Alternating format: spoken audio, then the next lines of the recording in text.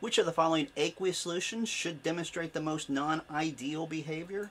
All right, let's first of all talk about what ideal behavior is. Really is where the I in all of our colligative property equations is approximately equal to the number of ions or particles.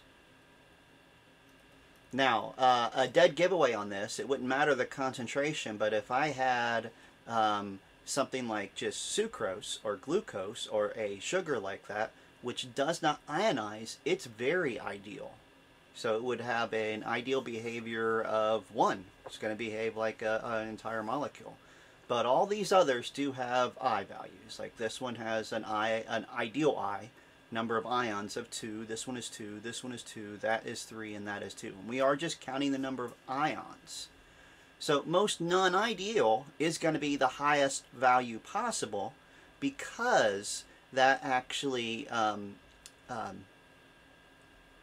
the larger the I, the more chances are they are going to interact with each other because the charges get bigger.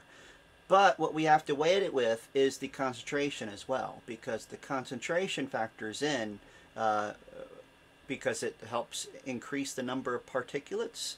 So you're looking at the I's, the concentration, and last little tiebreaker is you look at the charges of the species. Like these first two, since they're both of an I of 2 and their concentrations is really, really close, they both have about the same behavior predictably, but since this is a positive 2 and that's a negative 2, it's going to be a lot more non-ideal. Those larger charges really do oppose each other more. So of these, the one that actually weighs into all of those, high concentration, 2 molar, high charges with a +2 copper, and the number I is the largest one on there.